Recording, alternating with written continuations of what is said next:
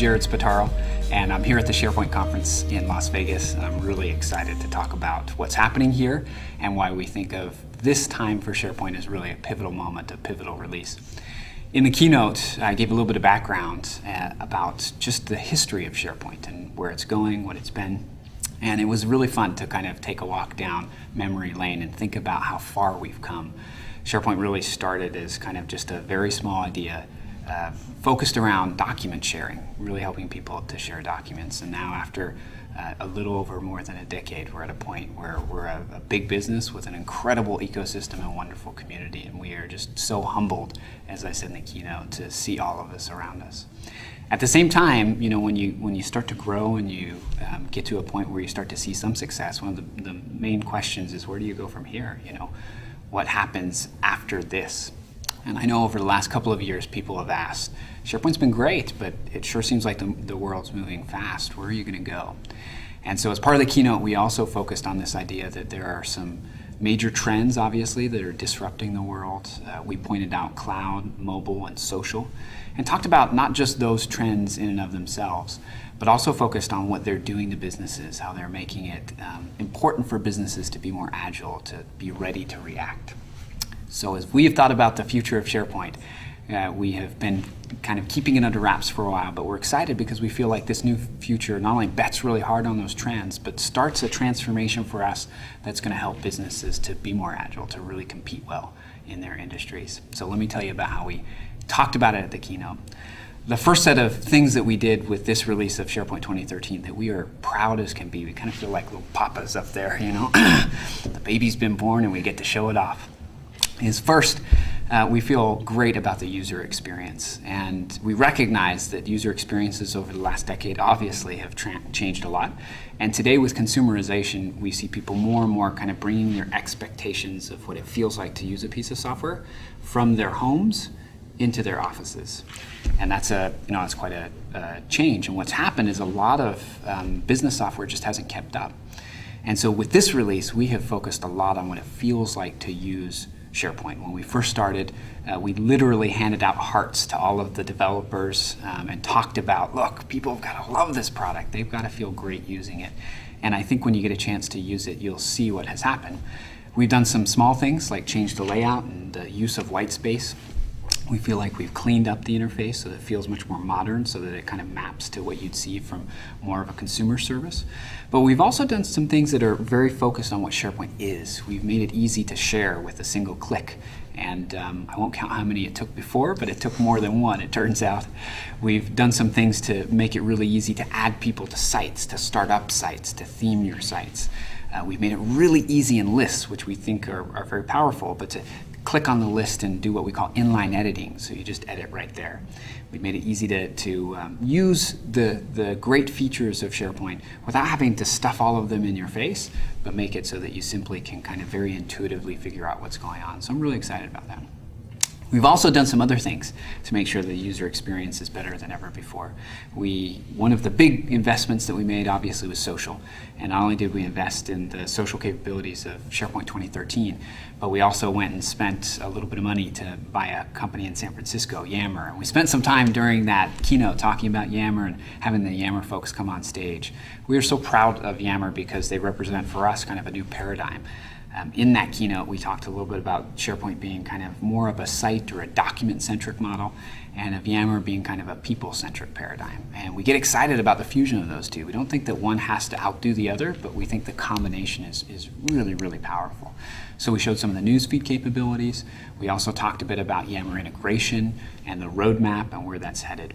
And I'd encourage you to go look at the keynote itself to find out more. I don't think I'd do it justice here, but we did some great demos, which are fun to see, so you can get a sense for where we're going with all of that. Finally, in terms of user experience, we talked about mobile, and a lot of people have had questions about our intentions when it comes to mobile, particularly when it comes to kind of the heterogeneous environment that people work in. They want to know, are you just going to support Windows devices, and particularly with the new Windows devices, how do you think about the others? And we like all of them, it turns out. We love our Windows devices, and we particularly like the new Surface, so we give a plug anytime we can. But we're doing work on Windows and Win 8 in particular, Windows Windows Phone, all flavors of Windows Phone, as well as we announced at the conference, iPhone and iPad. And I think that's big news for a lot of people who want to understand if we're going to be cross-platform. So those mobile apps that we'll produce will be native mobile apps. They'll provide access to your social capabilities as well as documents, which is kind of the starting point for most use cases for customers. So that's a quick summary of experiences. We're really excited about SharePoint 2013 and just the way it looks. We think it's a cute baby, and we're excited to share it with the world. Next, we talked about what we termed innovation. This is essentially a bunch of investments that we've made in the core capabilities of the product.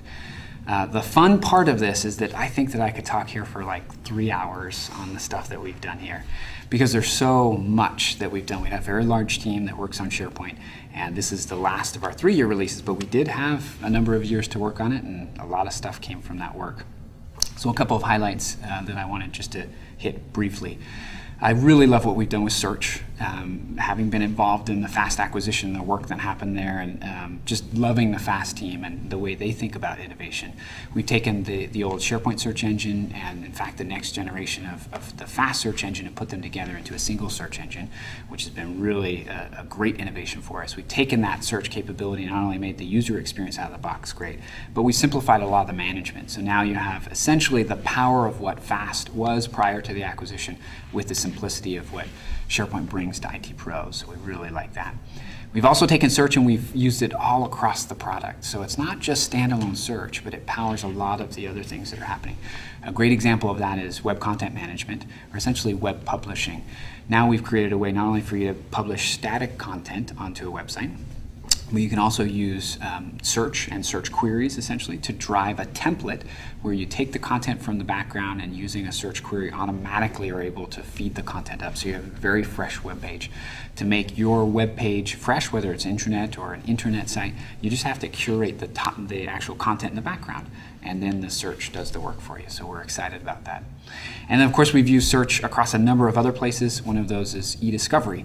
And so we now have some great e-discovery capabilities that allow you to use search and hold and then ultimately an export so that your lawyers can get to work if you have some things for them to do.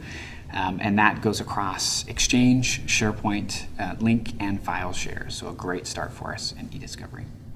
If you look at some of the other places, there's depth in a lot of other places, so it would take a long time to get through them, but one that really stood out for us that we highlighted was what we would kind of call IT Pro capabilities.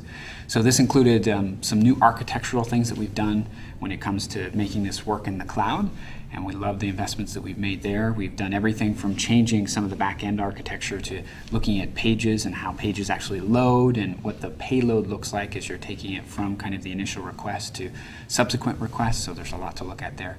We also talked about efficiency and particularly file I/O. So it's kind of fun to see this demo on stage because it's not something you normally get very excited about. But we've dramatically reduced the storage requirements for SharePoint because essentially what we've done is implement something that we call shredded storage. Not as bad as it sounds. It takes your files and it actually shreds them up into small pieces. And then it only saves back, instead of a full copy of a file, the small piece, the small shred that was changed. And so these differential pieces of the files actually really significantly reduce the load as you're kind of doing content versioning. So a lot of investments there when it comes to our core capabilities. We could go on when it comes to BI and other capabilities, and I'll leave you to not only look at the keynote, but also look at some of the things that we published after the conference. Finally, the last thing that really tops all of this off for us is a change to our app model. We call it now the cloud app model. So although we continue to support the current fully trusted code approach, we absolutely have pivoted our view, our kind of energy and effort onto this new cloud app model that's all about taking advantage of loosely coupled applications. So it allows you to use things like JavaScript and HTML5 for the front end of your apps. It actually requires that those apps don't run on the same service or the same box as SharePoint, but that they run in a different place. And this gives you a lot of flexibility now. We demoed during the keynote some of that work where you can actually run in Azure very easily using some of the Visual Studio tooling to publish and use those apps within SharePoint, and then to continue to iterate on those really fast. And so we really like what we've done there. We think this will, not only will this continue to be a place that we invest, but it also, I think, will be a source of great innovation from the community as people produce new apps. Finally, as the last part of that app model, we talked a bit about the SharePoint store. Everybody who builds apps needs stores, and so we're excited to have a SharePoint store. It's part of a larger Office store concept. This allows developers to not only create their apps, but also to help people to understand what their apps do and then ultimately to buy their apps. The SharePoint store itself is very flexible, so you can put things up there, and then there are many different ways for you to actually transact with customers. And we didn't get into a great deal of detail there, but there are more details available out on the web. So we are really proud of SharePoint 2013. If you can't tell, I could talk about it for a very long time, and we feel great about it. I'd encourage you to take a look at it, to go sign up for what is currently the preview of the Office 365 service, where you'll get the latest and greatest that we have to offer, and you can get a very quick sense for what's there, both the experience, the new underlying capabilities, those innovations, as well as the new app model and the stuff that we're doing for the ecosystem.